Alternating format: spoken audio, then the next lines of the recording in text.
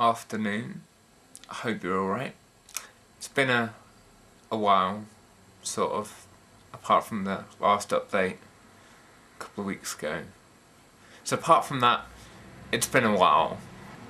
Yeah, so a lot's been going on. Least of all, my hair loss, or haircut, shall we say. Well, it's a bit of both.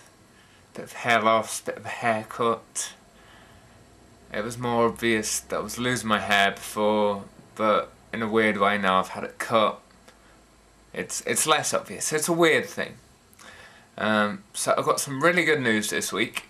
I was amazed. Apparently, my MS is cured, according to the government, who have decided that I no longer need any financial help with my MS. Now, I wish they'd told me, because if I'd known, I would have run a marathon. And we all know how the last time I did a walk went. Nobody told me there were hills in this thing. I need to pee. Okay, I won, but that's not the point. Hey! I'm first, despite the fact that doesn't say it. Come on. Been injecting my Copaxone religiously, sort of. I've missed a few, but it's fine, it's fine. I haven't died. I've only had...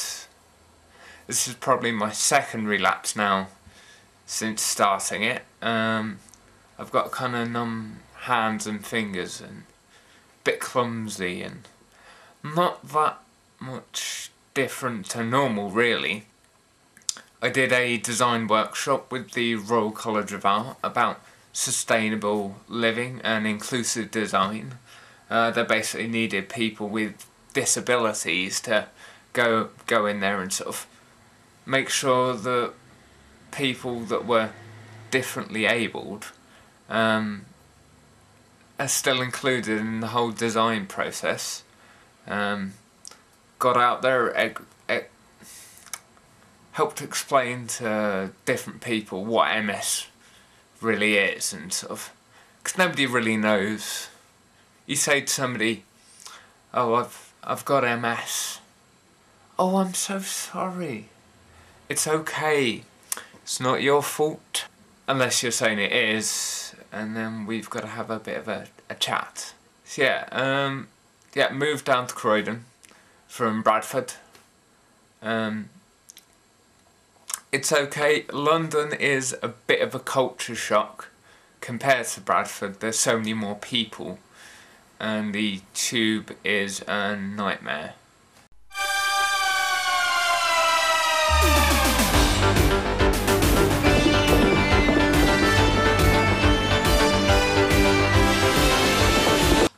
Getting married in a little over 3 months, and kind of getting excited, not about the bill for the wedding, but it should be a good day.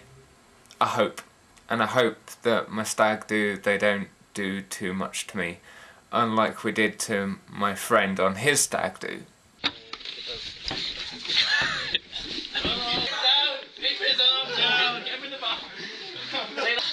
Oh no, fat Oswell. No space. Put back on. Just use one. Shut. Come on. What the? Keep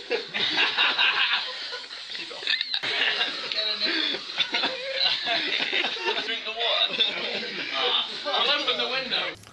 Yeah, I realised something the other day. Not just about me, but about everybody out there who does these video blogs on YouTube. You've absolutely no idea what is going on outside of this frame. That's it. So, for all you know, I could be naked from the waist down. One last thing to leave you on is, if you've got MS and you're sort of my age, 25, under 30, sort of fairly young, I imagine you've gone through a fairly similar sort of thing that I've been through. there's nobody my age that I can talk to and relate to, and I just have to watch these videos. There's no two-way interaction there. Where do I go to? I was at a bit of a loss as to what to do really, because all the local MS Society meetings, they were all full of people almost exclusively twice my age. Now, I can get on with people in their 50s. They're quite good fun, but we don't really have that much in common. The humour doesn't really bridge that sort of age gap, and they worry about other things. So it can be a frustrating time.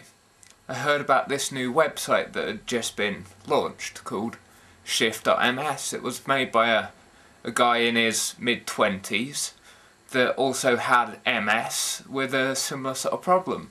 So he set this website up so he could chat to other people his own age, and so that other people with MS would have somewhere to go to, so they could get in contact with other people their own age.